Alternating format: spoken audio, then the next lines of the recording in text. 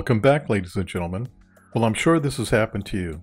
You hop in your car, you're about a mile or two away, and you see that your cell phone needs to be recharged. So you take your plug out, plug it into your cigarette lighter. All of a sudden, you realize that your phone is not charging. Now what do? Well, before you take to some crazy mechanic that does this to your car, let me save you some time and some money and a headache and show you how to fix this. We'll watch this video and see how I diagnosed the problem with my cigarette lighter and how easy it was to remove and replace this. You can have this repair done for about 40 bucks and it's real easy to do. So let's get to work.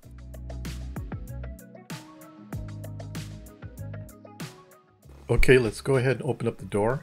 And what I have here is a phone charger. So what I can do with this is download music to a thumb drive, plug it into this unit, and it will play through the radio using FM stations. Anyway, as you can see, if I plug it in, I have no power. Once you turn the key on, it should power up.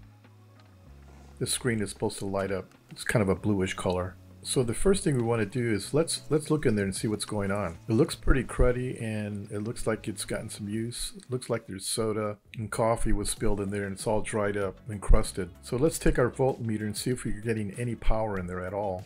As you can see, I'm using a voltmeter. I've got it set to 20 volts. What I'm going to do is put my red probe right in the center of that dot in the middle. And then the black probe, I'm going to touch the side of the cigarette lighter as shown. I should be getting anywhere between 10 and 12 volts, somewhere in there.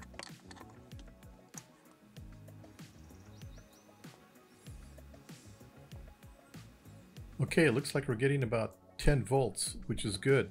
So what this means is that our fuse is okay. We don't have any problems going from the fuse box to the cigarette lighter, so I don't have any shorts or burned out wires to replace. So it looks like the cigarette lighter fixture itself is all dirty and cruddy and I'm not able to get a good contact. At this point, if you want to do this, it's totally up to you, is I would pull the fuse that's under the hood. If you click above, I'll show you where that fuse is at and that video will take you there.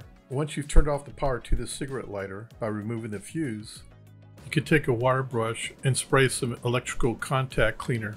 Clean the inside of that fixture. Then once it's dry, I would take a little sandpaper and sand the inside of that so you get a good contact. Once it's dry, I would put the fuse back in, then put the charger in there and see if it goes on. Now, I guess I could do that, but I'm just going to go ahead and replace the cigarette lighter fixture. It's pretty easy. Watch.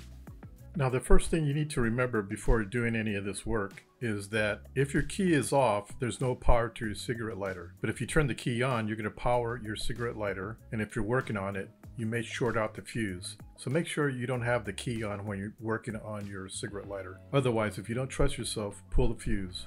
Now there's a tool that you could buy. I found this on eBay for about 20 bucks. It also comes with the cigarette lighter fixture. When I received it, the package was open and the cigarette lighter fixture itself was bent.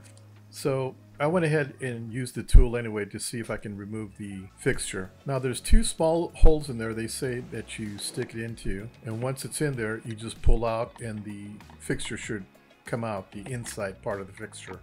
The black ring that's around the fixture itself stays in while you pull the metal part out. As I began to struggle to remove it, I had come to realize that there was so much crud that was dried up in there, it was almost impossible for me to remove it this way. Plus, the tool got stuck in there.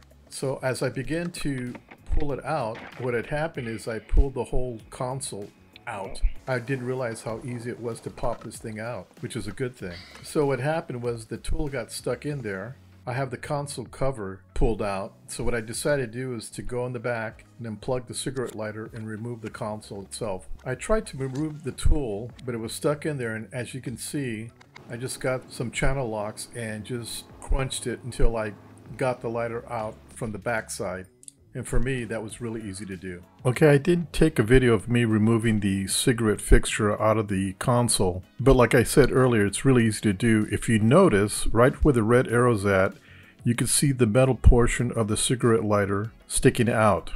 So what I did is once I had the console out of the car, I took some channel locks and I carefully squeezed the metal portion of the cigarette lighter until it was small enough until I could push the metal part of the cigarette lighter from the back side out. You can see the example that I'm using here, how I used the channel locks to squeeze and compress the metal. Once I got that out, I took out the plastic part. Then I took it to my kitchen sink and I used warm water with soap and I cleaned the whole unit, dried it with a blow dryer. And now this console is totally clean. It doesn't have any coffee or spilled soda on it. All the doors and everything were working perfectly now. Okay, here's the two parts that I got from eBay. The one on the left is the fixture that obviously the cigarette lighter goes into. And on the right is the black plastic ring that snaps into the console. Here's a closer look so you can get the part numbers.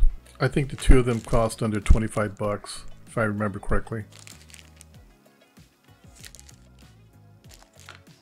Okay, now that we got our console all cleaned up, we're going to install the cigarette lighter fixture. The first thing we're going to do is snap in the black plastic ring. Now, if we look into the console where the hole is at, where the cigarette lighter goes into, you're going to see a tab sticking down. Well, if you look at the plastic ring or bezel, you'll be able to see a notch. I'm going to point a red arrow right to it. That notch in the bezel has to line up, obviously, with that tab sticking downward. But before we install this bezel, if you look at the back portion of it, right where the slot is at, there's also a washer or a ring that has a plastic nib on the washer. You can see me removing it with the pick. It's not part of the bezel. This part is universal, so if you didn't have a tab sticking down and instead you have a notch, you would leave the washer or ring in there because the ring has a tab on it. Anyway, so we're going to remove this washer. Once we have it removed, go ahead and install by pressing in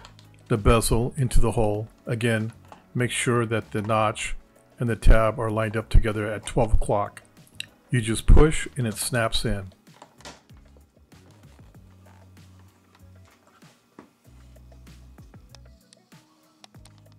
Once you have it snapped in, we're going to now install the metal portion of the cigarette lighter fixture. But before we do that, if you notice the bezel that we installed, it's got 3 notches. 2 on the right side, you can see the 2 red arrows, and 1 on the left side. Again, I'll put an arrow there. Those 3 slots help you align the metal fixture of the cigarette lighter. Now let's look at the metal part of the cigarette lighter. You can see there's 2 raised notches, and on the opposite side you have 1 raised notch. You're going to align these notches correctly into the bezel, and you're going to slide it in and push it in, and it should snap in. Now this is really easy to do. I mean, it's just like when you're a little kid, you put the square block into the square hole. That simple. If you can't do that, stop what you're doing right now and go to a mechanic. Once you have it snapped in, you're all done. It's installed. Now let's go install the console with your new cigarette lighter fixture in your car. We're almost done. Okay, you don't have to do this, but this is what I'm going to do. I have some caliper grease. You can use any kind of grease you want, but I'm going to grease these 4 openings so when the metal snaps go in, they kind of get greased up a little bit. So the next time, for whatever reason, I can unsnap this console out pretty easy. I plan to upgrade my stereo in the near future. Okay, now that we got our console in the car, you're going to put the console to the right of you, or to the right of the opening. We're going to plug in our power cord to the cigarette lighter fixture. It only goes in one way. Just make sure you snap it in. You'll hear it click. Once you have it snapped in, carefully lay the console down. Now it's probably not going to fit. You're going to have to lift your center console compartment. You're going to have to open it up so it fits in there.